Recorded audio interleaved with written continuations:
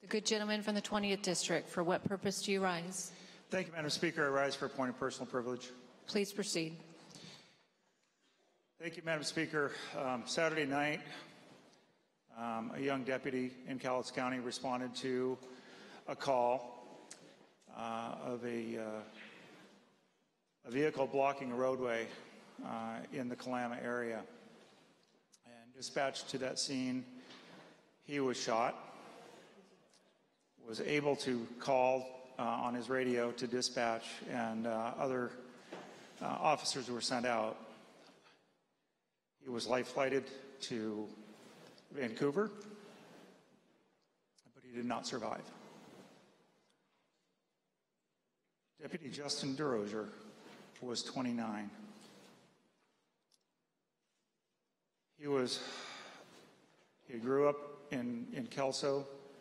He went to WSU and studied criminal justice. He worked for Whitman County Sheriff's Office for 4 years before coming to the Cowlitz County Sheriff's Office.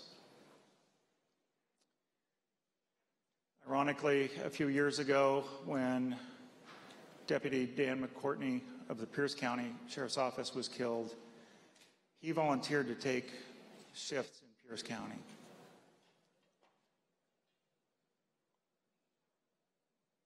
Saturday, people were taking shifts in Cowlitz County to cover for him and to cover for other officers.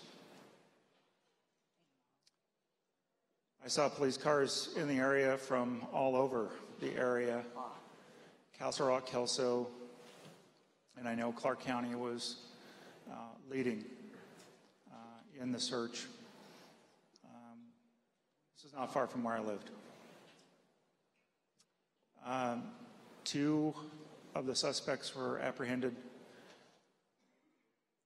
I believe, Sunday morning. The last one was apprehended and fatally shot. I actually received a reverse 911 call letting us know that we were not in danger, but there was police activity in our neighborhood. And the person had come out of the woods nearby. The officer that was killed was 29 years old. He had a 5-month-old daughter.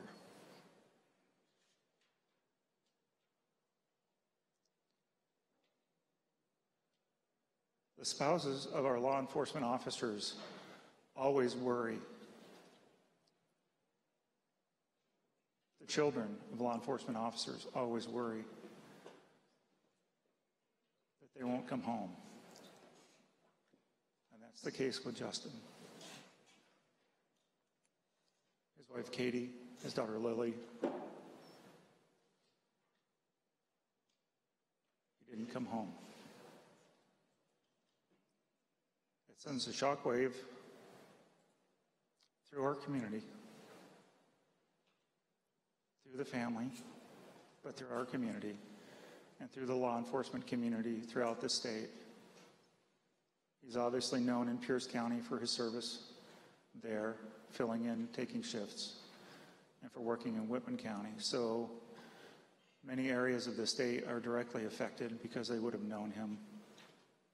And law enforcement throughout our state and throughout our nation are negatively affected by this. And I know we did a moment of silence earlier today, but I wanted to take a moment for the people on the floor to know a little bit more about the deputy that we've lost. And so I wanted to take a moment today, and I want to thank you for giving me a few moments this afternoon. But I hope that people will take a few minutes sometime during the day and just remember our law enforcement officers. I do want to say thank you to all those officers who came in and worked, all of our search and rescue folks that were called in and working on a Sunday to make sure that the perpetrators did not get away. So I really want to say thank you, and please take a few moments sometime today to think of our officers. Certainly think of this officer and think of his family. Say a prayer. Thank you. Thank you. We will keep them in our thoughts.